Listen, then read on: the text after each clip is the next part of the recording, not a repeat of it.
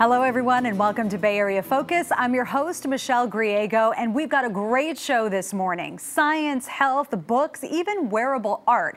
But first, we're going to talk film. A new romantic comedy premiered at Frameline, San Francisco's annual LGBT film festival, and it's called Sell By. Here's a short clip. Well, if you and Marklin would just get married. Not taking his money, Elizabeth. It's not taking money when you're married. It's called sharing. That is marriage. I mean, why are you so against it? I mean, I marched my ass in the snow for your rights. I don't know. The thing about gay marriage. No. Don't say it.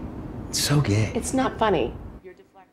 Oh, Sell By is getting rave reviews, and here in the studio this morning is the film's director, actor Mike Doyle. Thank you so much. Thanks for having me. Joining us. Yeah, coming on the show. I'm very excited to meet you. Yeah. So let's talk about this film. I mean, it's kind of funny that conversation that we just heard because, you know, isn't that relationships right there? Yeah, you know, it's a romantic comedy about three couples, gay couple, two straight couples, and I explore the universality of the challenges of being in a relationship with another person. So there's something. It's a large friend circle, and there's something for everyone in there. You know, my hope was watching it, an audience member would feel like, oh, I feel part of. I could be the seventh friend, and I fit into this. And what they're battling with their partners is something that we all can recognize. Right, and each relationship, they're going through something different. Yeah. One of the relationships, they're in the 5-year mark, they're not married, they don't have kids, they're sort of asking the question, is that all there is? Another relationship,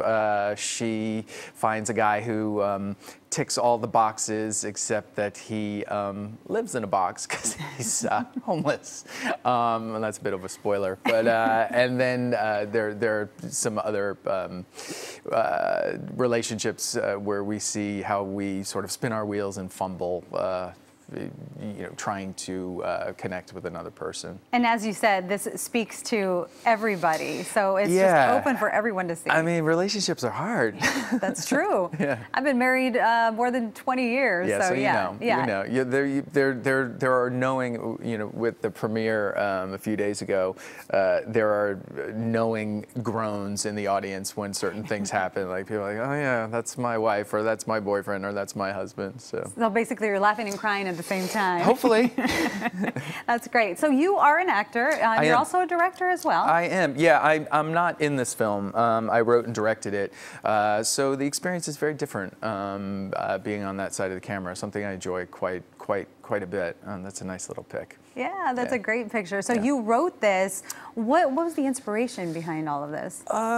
You know, I had written some and directed some shorts that got some attention, and I wanted to do a larger idea about a group of friends. You know, I guess my inspiration directors are like Whit Stillman, Noah Baumbach, early Woody Allen. So I wanted to create a story that had heart and a lot of humor. Some of those conversations were those things that you've heard and you kind of little put on snippets. paper? Yeah, well, you know, it's little snippets that you sort of incorporate into this, you know, lovely stew that you're making and whip it up into fiction. Okay, so the premiere was a few days ago. How did that go? It was amazing. I mean, San Francisco is the perfect place to premiere this film, and the Castro Theater is an amazing theater. I mean, it's huge, so I was a little scared about filling it, which we did. You know, and they start every movie with an organ player, which is bananas. Awesome. Yeah, and like amazing. I mean, why not? Yeah. So the reception here couldn't have gone better. Well, you've been involved with so many projects, and as you were talking, you're actor and also director, writer, producer. What do you like best? Working.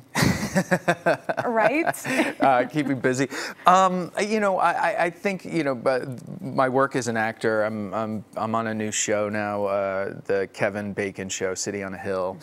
It's a different experience. You're one piece of a very large puzzle, and when you're writing and directing, you're responsible for the whole puzzle. And that's exciting because it's challenges one on many different levels. So working with Kevin Bacon, you've worked with Clint Eastwood. I mean, come on. Yeah, it's pretty good. You know, and it's funny because my film school really has been my experience on sets as an actor, and you know, particularly with Clint Eastwood, who also is an actor-director. Just learning, just hanging around, watching the pros do what they do best, and I'm very fortunate to have been on many sets with many different directors, and it's like being in a studio here. You're like, how does that work? What does that do? And you learn a lot just by being old. Not old, just experience. Older. Seasoned. Yes. All right. Well, Mike, thank you. It was so thanks nice for having meeting you me. and talking to you. And Sell By will be at Outfest down in LA next month. You can get more information on sellby.com. And coming up, a new exhibit at the California Academy of Science about skin when Bay Area Focus returns in just a moment.